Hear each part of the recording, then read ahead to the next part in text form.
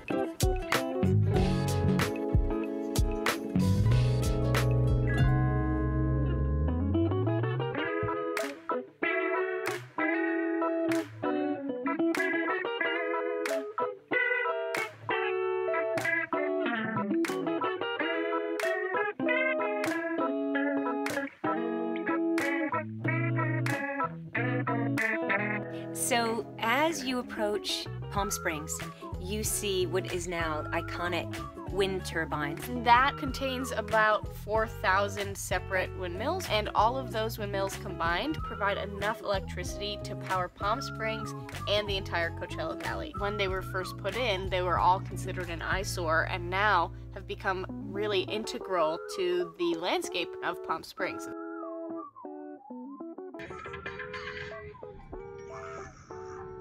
Now we are entering Cabazon, which is made famous for the dinosaurs. Those dinosaurs were built by Claude Bell. He was an amusement park statue designer. You really can't pass through Cabazon without stopping. The dinosaurs are also made extremely famous by being in Pee-wee's Great Adventure. Andy!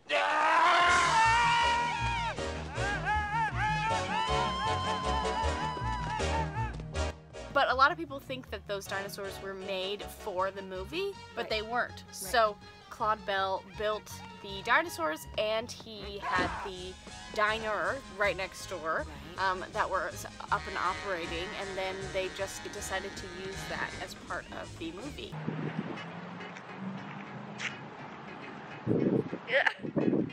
We're in Cabazon! I know, our favorite place. Hooray! Lindsay! Oh my god, my skin's on fire. The really cool thing about the Cabazon area where the dinosaurs live is that there are 2 really large dinosaurs. Dinny? So the red one, which is called Dinny, is an Apatosaurus, and it is 150 feet long. Pretty incredible. Yeah, it took 11 years to build Dinny, and he is the largest dinosaur in the United States. And across from Dinny is Mr. Rex, which is the big green T-Rex, who was actually never fully completed, but he does have a slide down his tail.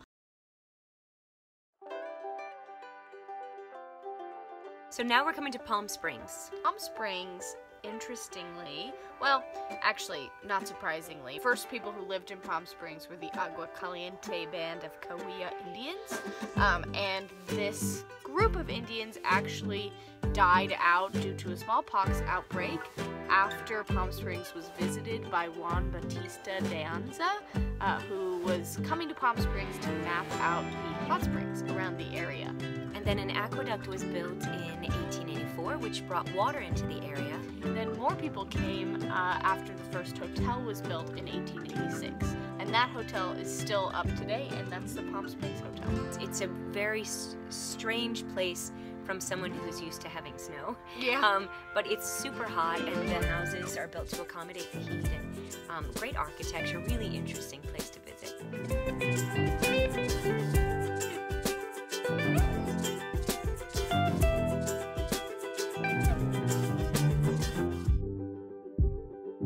So now we are in Joshua Tree, which was designated as a national monument in 1936 by Franklin Delano Roosevelt, and it was accorded national park status in 1994. It is a habitat for 813 higher plant species. Yeah, 46 reptile species, 57 mammal species, and over 250 bird species. It has one paleontological area, and it protects 700 archaeological sites.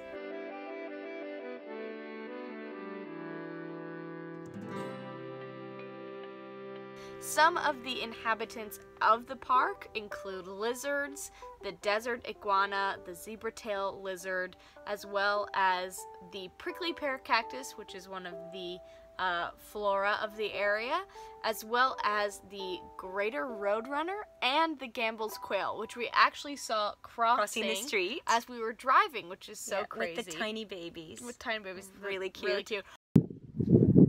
Oh my god. Don't stop. Keep going. Keep going. Go, guy. Go. Oh, success. Also, when we got to the park today, there was a big advisory for aggressive bees in the area. And several campgrounds were closed because of it. Yeah, so the aggressive bees are like super thirsty, and so they come, and if you're sweating a lot, it's really dangerous because you could really attract all of these aggressive bees.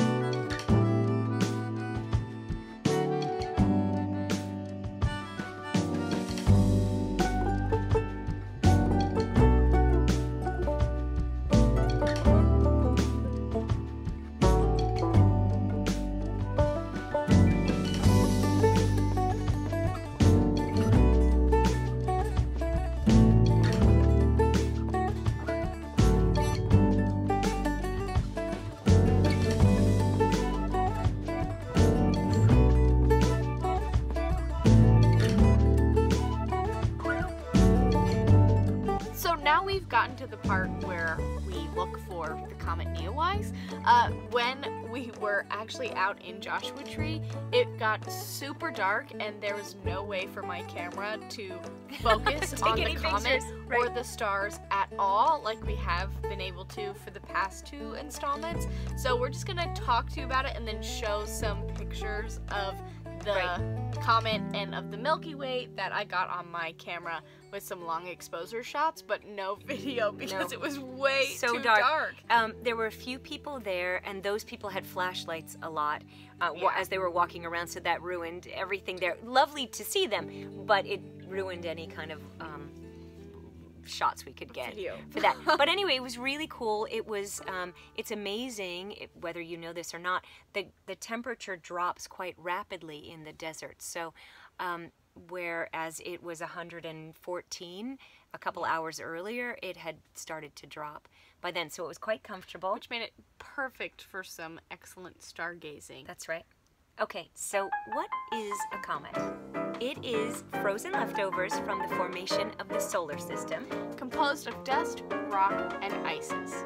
Now this specific comet, Comet NEOWISE, was discovered by the NEOWISE mission. NEOWISE stands for Near Earth Object Wide Field Infrared Survey Explorer, which is a bit of a mouthful, but it's named like that because it's named after the telescope that discovered discovered it. And it won't be seen for another 6,800 years. So we're all pretty lucky that we got to see this for the short time that it was visible for us. And then also during our trip, we got the chance to see Saturn and Jupiter right kind of across from Comet NEOWISE, which was pretty awesome. And looking through our telescope, we could see, I think, 3 or 4 of Jupiter's moons. That's just right. like we were able to see them when we were at the Griffith Observatory last installment. Right. And we saw Saturn's rings. That's I right. totally forgot about that. Telescope. We could see Saturn's Yeah. rings through the telescope because it was so dark out. Yeah. So we could really see the rings this time. Incredible. Which is crazy. I mean, we are so starstruck, as it were, because our telescope is not so powerful and so big, but it really does the job. Awesome. Well, we had quite a day.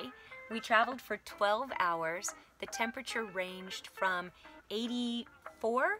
Yeah. We got up to 114, and now that we're back home, it's 64 degrees. It's crazy. But we had a great time. Like we said in the beginning, we packed everything, so we didn't have to really stop at any restaurants or anything like that along the way, which was amazing. I don't think we actually talked to another person throughout the entire No, which is trip. so sad and not the way we are in life ever. Yeah. But it was nice for our pandemic preparedness travel. yeah. It really did work out. Yeah, so I mean, I hope that this inspires you to look up at the stars more and just find things, enjoy nature. I'm sure whatever other little adventures we have, we're happy to share them with you, and hope that we can get your feedback and find out what your experiences were watching the comet. Yeah, or any of your stargazing experiences now that we have, you know, the whole night sky to look at. That's right. So, see you next time. Bye!